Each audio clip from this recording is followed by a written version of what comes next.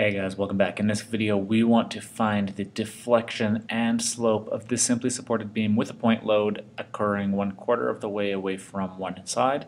We're going to call that point C. What we want to do is we want to find the deflection and slope at this point when we apply a point load there. So this is actually a really nasty problem. It looks innocent, but really this thing takes forever to solve, so we're going to be fast forwarding a lot of the work, but I still want to go through the whole process.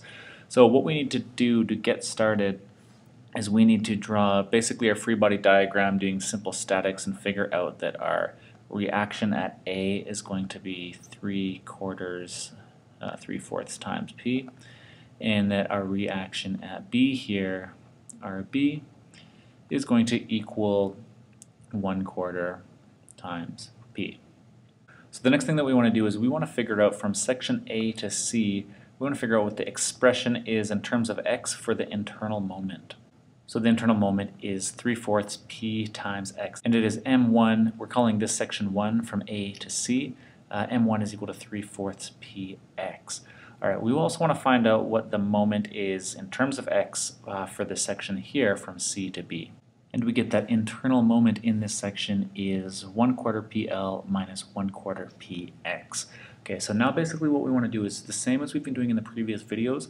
We want to use the expression where we have d squared y over dx squared is equal to the expression for the moment in terms of x over ei. And we want to plug in our moments for each, we're going to do each section separately, and then we want to integrate each of those twice, and then we basically want to combine those all because we're going to get we're going to get a whole bunch of unknowns, and we're going to solve them all at the same time. So on the left hand side for section 1, when we integrate twice we get the expression for theta and also the expression for y.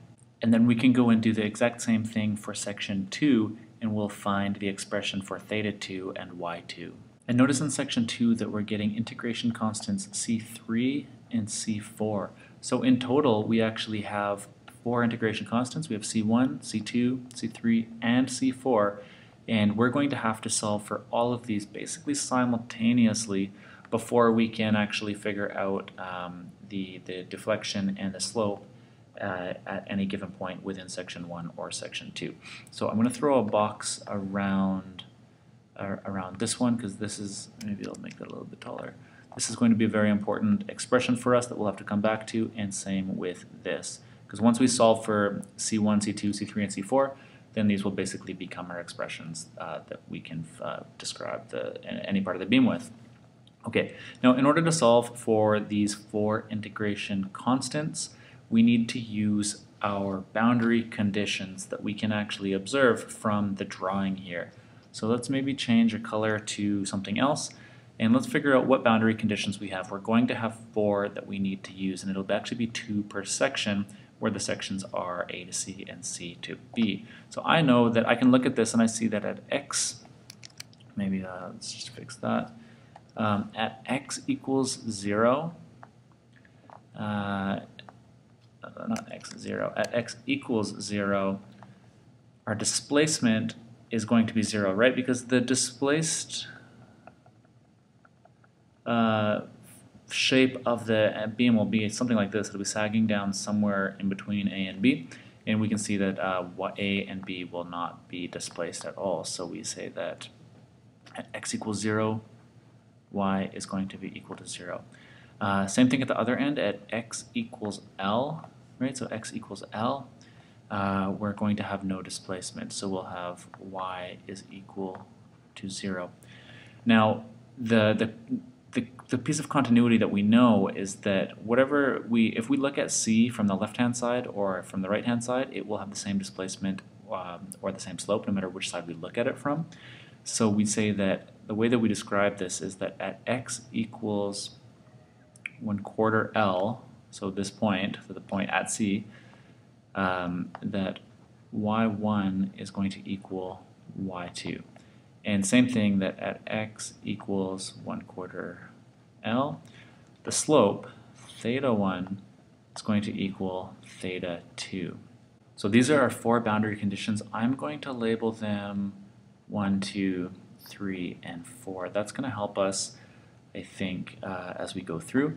But basically, we're going to have to use these boundary conditions, these 4 boundary conditions, anytime that anywhere that we can in these 4 equations. And maybe what we should also do is we'll just make a copy and then bring it down so we can see it a little bit easier, because we're going to be working down in this area. So let's just put that right there. And all right, so now what we want to do is let's plug in what we can. So it looks like we can plug in boundary condition 4 into this expression. That'll be a good place to start because it has x's and thetas. We've got x's and thetas in here. We can get an expression for theta 2. So that was coming from this guy, and then we were using boundary condition 4. All right, what else can we do is we can throw in boundary condition 4 into this expression. And because we've plugged in L over 4 for x, then we can compare them. Theta 1 is equal to theta 2.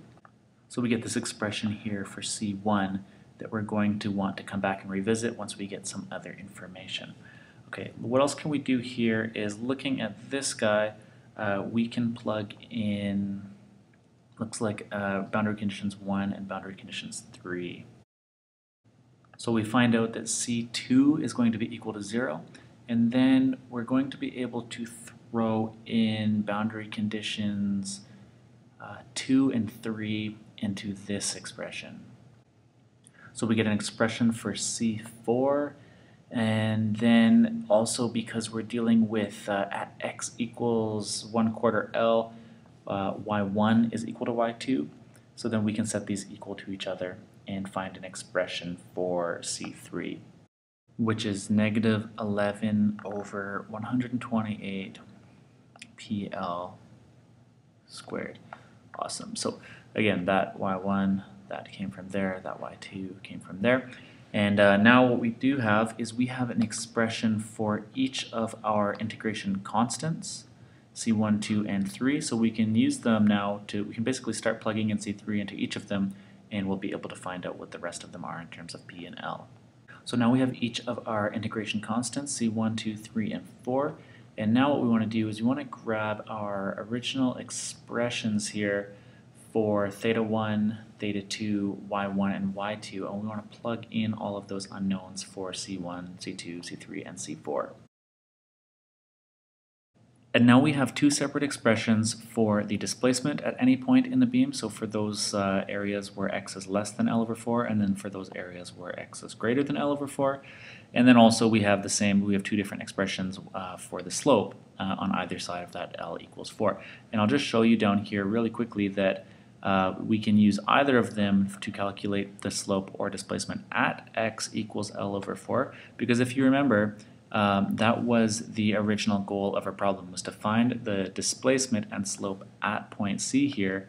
So if we do that from either side, we get theta at x equals L over 4 to be negative PL squared over 32 EI from either side. And also from either side, we calculated it for the deflection, y at x equals L over 4 to be negative 3PL cubed over 256 EI. And again, we can calculate that from either side. Now just notice that that is the deflection and the slope at point C. That was the original question, and it took us a lot of writing to get there. Notice that because theta is not equal to 0, this is going to be a non-zero number, that it's not going to be the maximum deflection. That's just something to notice, that the maximum deflection will occur somewhere over to the right, and so just notice that it's not occurring always right at that point for us. If we found that theta was equal to 0, then we would know that that's the maximum.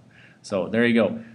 Like I said, it seems like an easy problem, but there is a lot of work that goes into just finding out the slope and deflection at some point, and there's probably a reason why these common ones, like a point load at L over 4, are listed just in the front or back cover of your Mechanics of Materials textbook.